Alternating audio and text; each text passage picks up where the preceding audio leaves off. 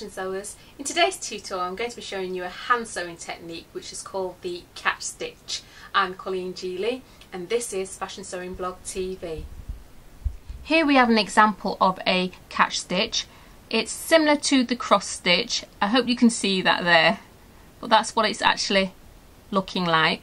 And you actually find a cross stitch on hems and also on seam allowances, and in this case it is to keep the garment together, the facing to the hemline.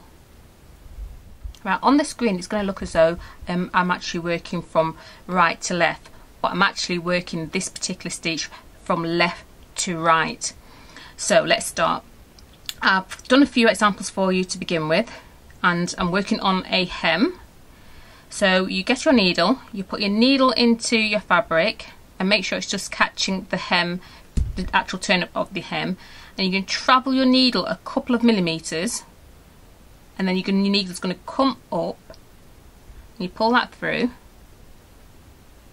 and your thread is now in place, and then you take your needle, your thread across and do the same on the lower section and travel your needle a couple of millimeters up and then pull, and then you cross over.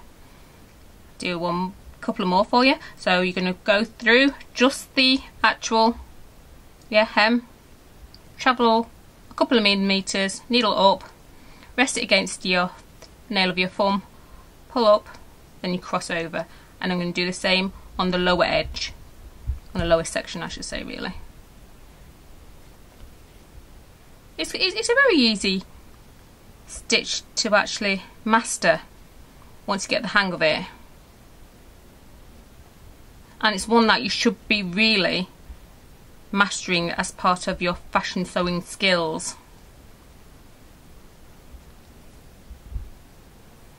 And down, travel a couple of millimeters, up, needles going to my left, through, cross over, down to the lower section, do the exact same thing, needle down, travel a couple of millimeters, bring the needle up and cross. And like I said, you're travelling from left to right.